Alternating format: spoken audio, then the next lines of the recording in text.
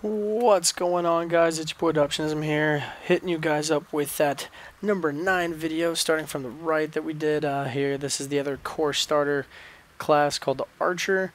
This one is actually really great for DPS. I mean, the Hunter, I know, actually you can get godly DPS, but after understanding the abilities of one of the Archer, I think the Archer might actually be able to pump out even more, especially towards boss characters, so that's really good. So yeah, let's jump into this.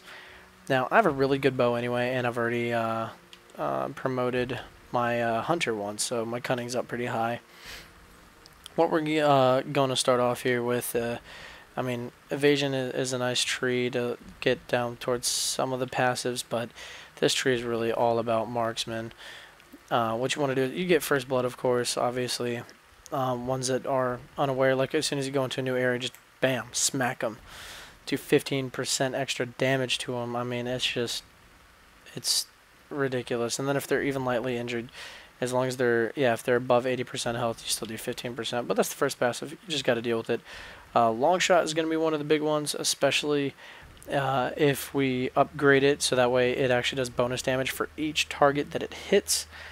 I believe, I'm not too sure, I mean it doesn't actually say how much damage it does, but when you're at 15 meters, which is, I want to say from the middle of a room to the end, and most basic room sizes, I don't fucking know, but yeah, I mean, you get them lined up, especially doing doorway traps, and you got good dudes holding them at the door, and you just line it up right, bam, you just get that Call of Duty collateral.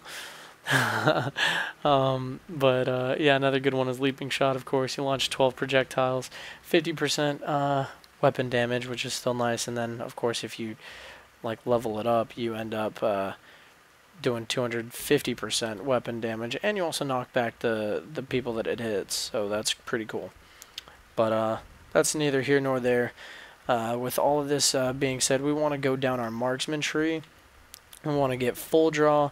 Of course, like all the other ones, you don't worry about getting stunning shot. It's fucking pointless. But yeah, you get full draw and you get mark of death. And of course, you might as well upgrade it. That way you reduce their armor so they actually take even more damage. And what this does, I didn't really realize this. It kind of took me a minute to actually catch about. You mark an enemy, and every hit on them adds to part of its power. Alright, so damage stored damage is 100%. So pretty much it lasts 8 seconds, okay? Now, this is where it gets difficult because it only lasts 8 seconds, so you have to realize how many hits you do to that so that you can trigger it before the mark actually triggers itself. Because if you do it like it says, you can manually trigger the mark early for bonus damage. So what I would do is you got to make sure that you hit him with mark of death, and then what you can do is you can full draw, which takes about, I want to say 3 seconds. Yeah, full draw takes about 3 seconds to do, so that's already 1600% damage right there. And then you hit him with if you're at a distance, you hit him with either long shot or leaping shot. I'm probably gonna say leaping shot. Leaping shot probably takes about another 3 seconds. And then as soon as leaping shot is done, that's when you sit there and you activate mark of death, and so you already do all that damage to it, so its health is already starting to go down. And then mark of death is just sitting there holding on to even more damage, and then the moment that you trigger it, it does all that damage all at once. So that's just insane. Like it won't even be a critical hit. It's just you'll have a godly amount of damage that they get hit with. So that's where mark of death is actually probably makes the Archer better than the Hunter. And yeah, sadly I thought the Hunter was a little more badass, but you know, it's all good. When an ally critical hits, lowers the cooldown, but the cooldown is 32 seconds. I'm getting Destiny invites. Yeah, we got strafing shots. Again, I mean that's just you just want to go straight down this tree, concentrate on getting your full draw and your mark of death, and then worry about all these damage passives that are really good. Pin cushion is really great. Again, like I said, from the Hunter, death from above is completely situational, so it's not always guaranteed. Don't really care about that one. And most of the time you're not flanking enemies, so that's kind of a waste. So Yeah, alright, let's get over to this one. And I think literally when my idea, I think I was just gonna do Fury of the Storm because this is speed reduction, critical hit chance, like not really too much of a big fan of any of this stuff. So yeah, we're gonna say that this is the only one that I'm gonna do right here is Fury of the Storm. So that gets us level 2, level 3, 4, 5, 6, 7, 8, 9, 10, 11, 12, 13, 14, 15, 16. So I think that's actually about the same spot that we were at on the Hunter. Huh, that's pretty cool. Alright, so that's 16. So I guess we have 4 left.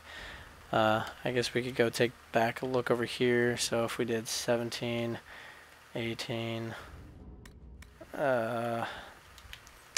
I don't know, hold up. The rotation, we got leaping shot, long shot, mark of death, and full draw. So our rotation's already taken up by all of those. So I guess actually right there, look like it hurt would actually be really good because whenever you score a critical hit, you regen or stamina, so that way you can actually get your shots out. So that's actually really nice. Or actually, you know what? No, fuck that. No, you get Dance of Death. You actually get a kill, which is actually fairly easy being an archer because you do so much damage. You'll instantly restore 50 mana. Or why do I keep saying mana? Stamina, my bad. So yeah, I mean, I guess you could go 1, 2, 3 for that, and then you just get this. And I don't know because we don't even have explosive shot in our rotation. So yeah, that's what I think you would do. Yeah, for the rotation, you got long shot upgraded, you got leaping shot upgraded, mark of death and mark of doom upgraded, and full draw. So actually, instead of doing long shot, I mean long shot's literally just for when you're doing doorway traps. So actually, what I would suggest is you do mark of death, you lead with full draw, since that way you might get hit, and then you hit leaping shot for that extra amount of damage, and then trigger it, and that should give you the biggest shit ton of damage, even at like level 15 or whatever the fuck it is. But yeah, guys, that's my opinion. You go straight down. Don't worry about death from above unless you got extra points, which I think we do at the end of this build. So again, that's just a situational passive. If anything, when an ally critical hits, I believe that... Okay, no, it actually just counts for them.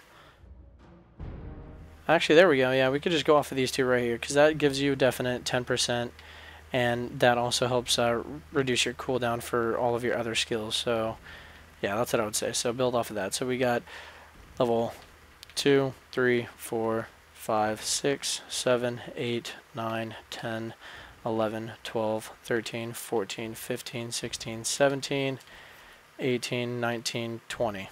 So yeah, that's the full build right there. Just like I showed you guys, if you want a recap. But yeah, that's my opinion on an archer. Definitely probably a lot more godly than the hunter. Definitely want to have this guy all spec'd out. I'm probably going to get a video for you guys just to show you a highlight of some ridiculous amount of damage that I do, and see if any of you guys can top that. Yeah, guys, this has been your boy Dop. Please don't forget to leave a like, comment, subscribe, follow me on Twitter at Adoptionism. Link is down in the description below. As always, don't forget to check out my buddy Jay's stream. All of his links are down in the description as well. And of course, don't forget to check out and stop by 7controllers.com. Really great competitive paddle controllers. They're going to have accessories next month. And don't forget to use discount code ADOPT to show me support. That way I can also help you guys out by getting you a discount on something. And yeah, guys, until next time, this has been your boy Adopt. I love you. Peace out.